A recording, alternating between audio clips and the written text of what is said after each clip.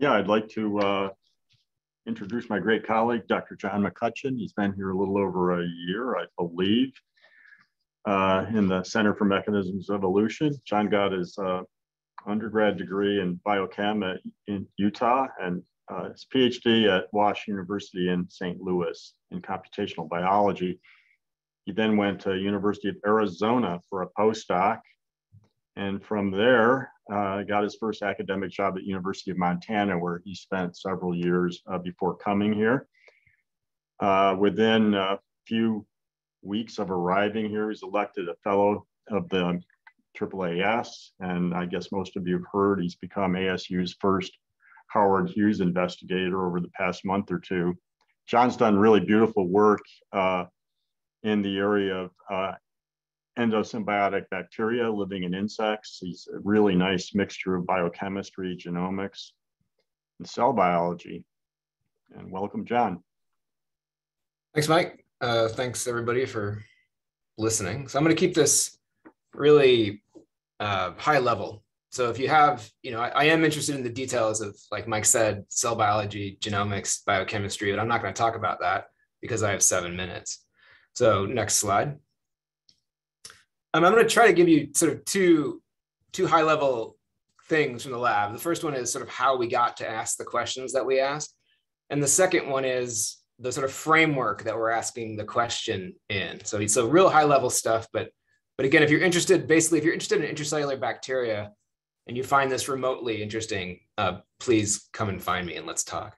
So we work on insects, and that still surprises me in some ways because I came from a medical school background and I worked on model organisms, but we kind of stumbled into this really interesting thing in insects. So basically, to keep it brief, we study bacteria that have taken up near permanent residence inside of insect cells. Lots of different kinds of insects. They're sap-feeding insects for the most part. This is a cicada. So the things you hear screaming in the summer here, we worked on those. In fact, that's the very first insect I worked on when I started my postdoc.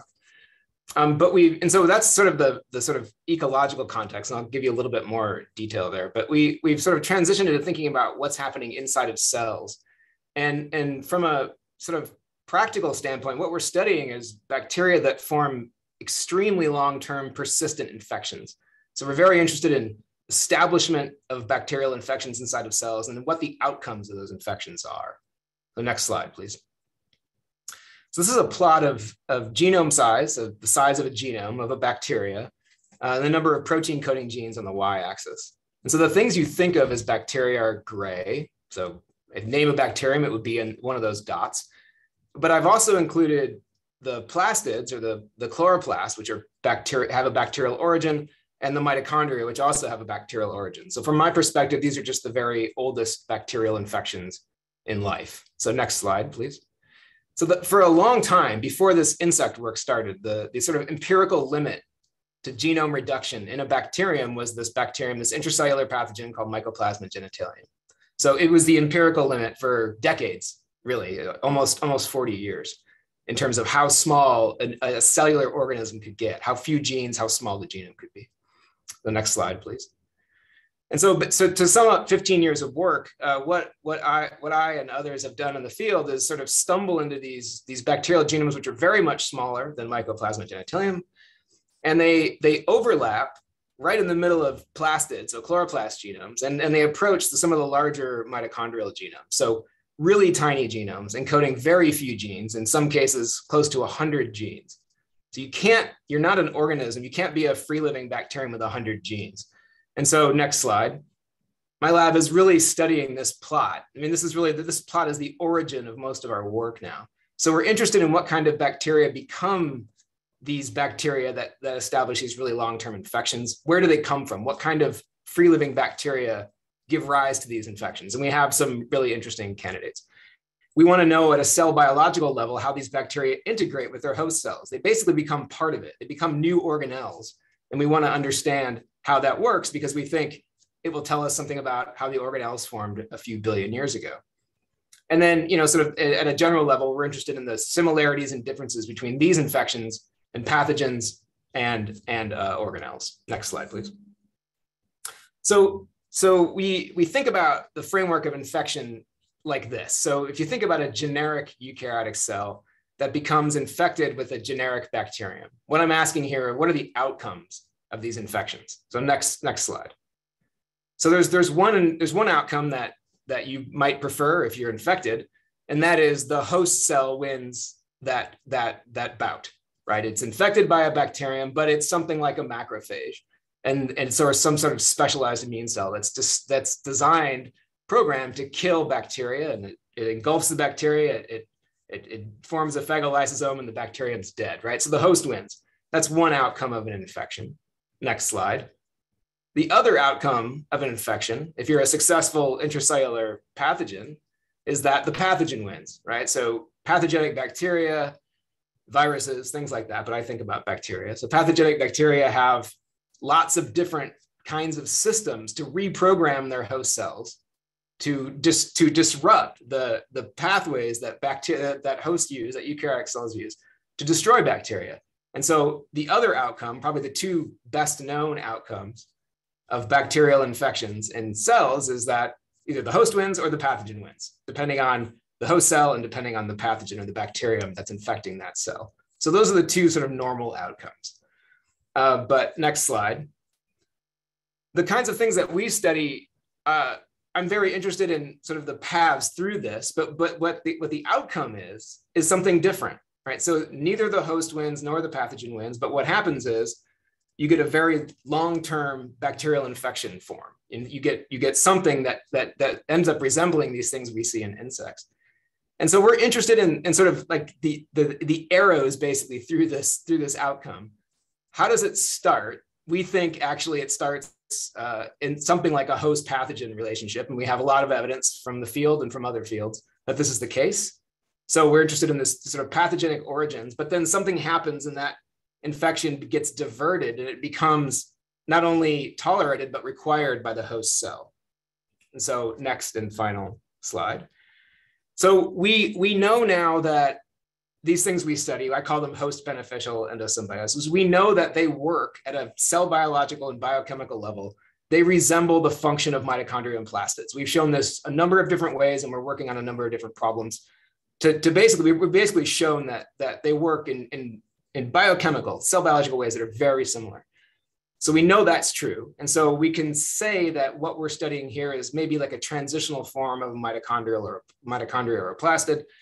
And then we hope by doing various experiments at the origin of this infection, we might get some insight into how the mitochondria and plastid formed in the first place, which are basically almost impossible to see because they happened 1.5, 1.2 billion years ago.